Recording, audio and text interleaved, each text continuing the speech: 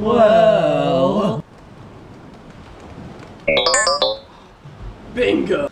Through undisclosed methods, we were able to find out exactly what our Fermi question is. If you tied together every shoelace in the world, how long would it be? Our wild guess was 80 million kilometers. And our educated guess was approximately 27 million kilometers.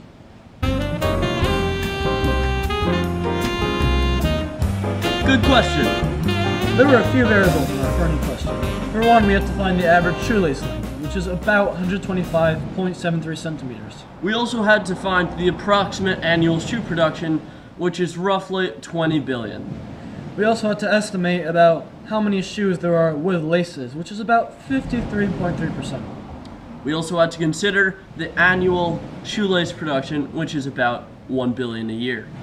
And when you consider that about 5 centimeters of shoelace is lost making a knot, it's more around 120.73 centimeters of actual average shoelace length.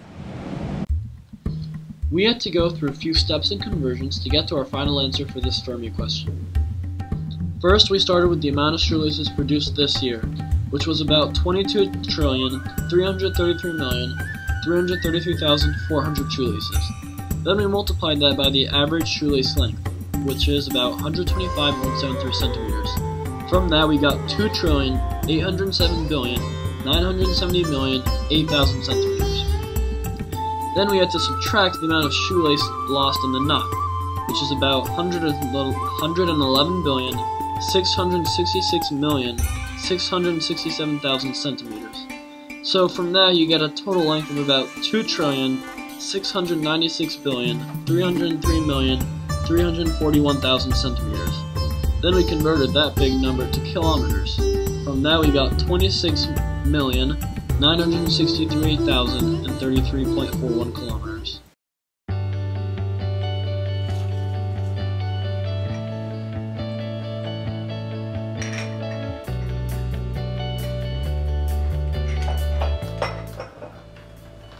So, in conclusion, if we were to tie every shoelace produced this year together, it results in a string of shoelaces with a span of 26,963,033.41 kilometers.